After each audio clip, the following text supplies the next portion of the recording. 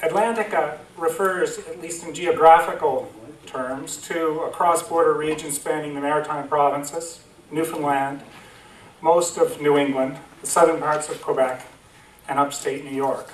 In policy terms, it refers to a continental deep integration push that aims to turn this region into a conduit for Asian goods destined for the U.S. heartland, to accelerate Atlantic-Canadian energy exports to the United States, and embark on a process of deregulation and unaccountable corporate rule, and I use that term very advisedly because it's really the best one I could come up with, that would harm the majority of citizens on both sides of the border. It is a highly ideological vision of the region's future. Atlantica's chosen theme of business without borders has a double meaning. Not only business unimpeded by the international border, but also freed from environmental regulation, social protection such as minimum wages, social program spending, public ownership, and unionization, which have been specifically identified by Atlantica's proponents as policy distress factors in our region. On the Canadian side, again, as Claire has mentioned, this process is being driven by a right-wing think tank, a very well-resourced one, the Atlantic Institute for Market Studies, the region's largest corporations, organized through the Atlantic Regional Chamber of Commerce, the Nova Scotia provincial government, and at the federal level by the Privy Council Office, the Prime Minister's Office, and the federal government's internal think tank, the Policy Research Institute. Now, Atlantica fits into the broader drive towards continental deep integration with the United States, the Security and Prosperity Partnership, and signals a major shift in federal regional economic development policy towards the Atlantic provinces. I'm going to focus a little bit on two of the main planks, transportation and energy, and then discuss a little bit of alternatives and strategies to contest Atlantica. Now, a central goal of the Atlantica project is to develop Halifax as a port of entry for a high-volume highway transporting Asian products to the United States. Now, it's important to emphasize that the primary focus of the envisaged Atlantica transportation corridor is not to strengthen trade between Atlantic Canada and New England. In fact, Brian Lee Crowley, the executive director of AIMS, dismisses the trade within the region, and I quote, as barely worth mentioning. The Atlantica plan is for the region to position itself as a conduit for goods produced elsewhere in Asia for consumption elsewhere, the U.S. heartland. The pitch for the Atlantica transportation corridor goes as follows. Global container traffic has been growing rapidly, and as Asian manufactured goods inundate North American markets, projected cargo volumes are straining the ability of West Coast ports to handle them. With the development of so-called post-Panamax ships, these are container ships that are too large to pass through the Panama Canal, Halifax is well positioned as the closest North American deep-water port for ships from Asia via the Suez Canal route.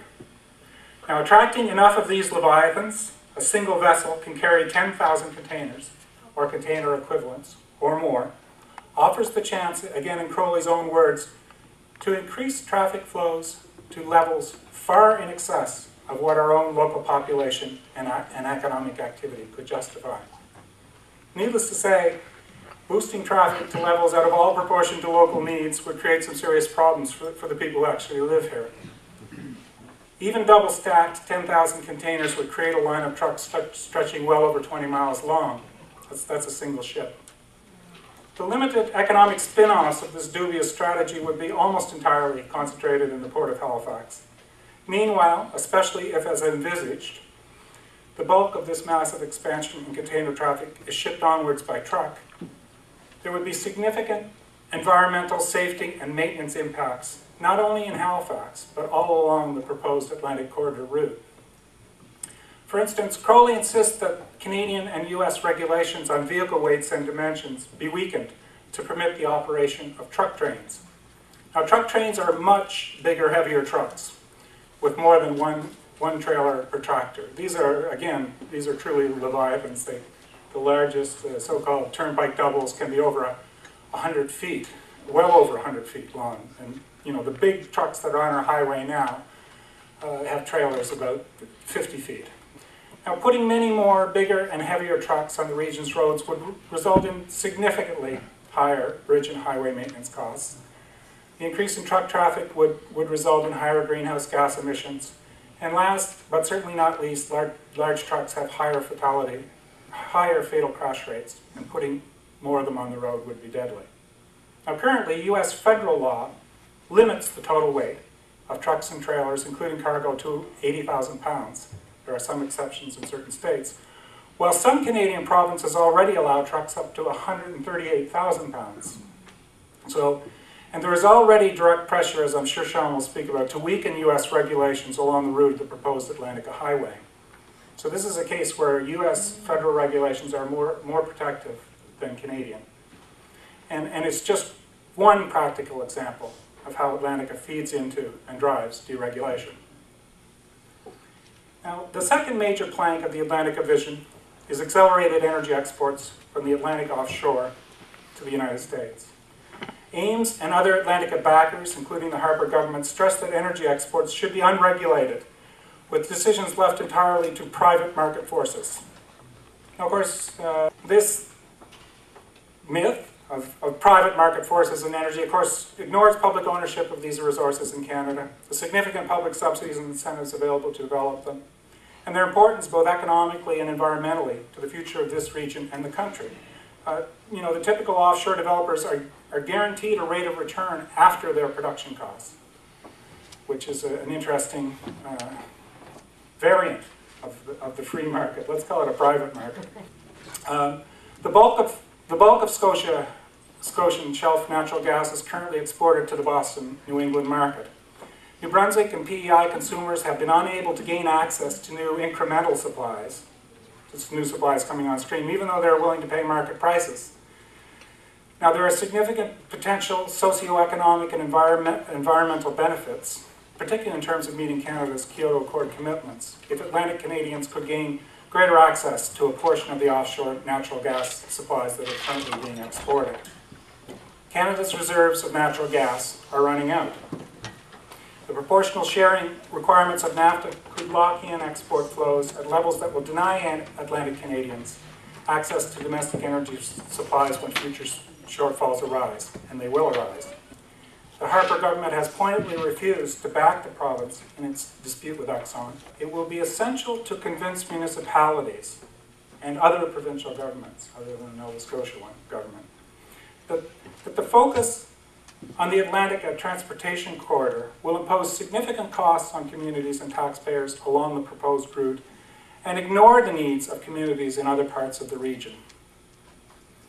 It will be essential to contrast this misuse of public infrastructure spending with the benefits from improvements to municipal services, upgrading transportation networks within the region, and other major investments with greater economic development potential, such as extending broadband internet networks throughout the region. Canada desperately needs a long-term energy policy that conserves non-renewable resources and uses them wisely in a transition to safe, renewable forms of energy. The Atlantica region needs to negotiate fairer terms for access to publicly owned resources and to ensure that energy revenues are invested with an eye to when these non-renewable resources will be gone. The region needs an alternative vision of energy sustainability that would put it at the forefront of efforts to reduce carbon and greenhouse gas emissions in Canada and globally. And such a plan would set clear targets and timelines for reducing emissions. Under the guise of eliminating the so-called tyranny of small differences in regulation between the two countries, the continental corporate sector is pursuing a deregulation agenda where government officials directly respond to corporate complaints with little transparency, accountability, or broader democratic participation. This agenda leaves citizens in both countries with weaker regulatory protection. We need to advance a different model of regulatory cooperation based on emulating the highest standards continentally and globally, and supporting the democratic right of individual jurisdictions to develop leadership standards that are higher than existing standards. This is often called the California effect because of the leadership they've shown on fuel emission standards, greenhouse gases, and so on. So to conclude, the majority of citizens on both sides of the border are excluded from Atlantica's elite-driven decision-making structure. Like the overall security and prosperity partnership of which it forms a part, Atlantica has been deliberately designed to proceed without citizen or even legislative involvement and oversight. It does not provide either Canadians or U.S. citizens with a voice in its largely informal, elite-driven regional structures. This is particularly pronounced for Canadians, since Washington's policy towards Canada is driven by U.S. domestic interests and security concerns over which Canadians have no control and little influence. Despite their flaws, national, provincial, state, and local governments and legal systems do provide citizens on both sides of the border with participatory rights and a democratic voice. Basic rights that are seriously compromised by the Atlantica vision. Thank you.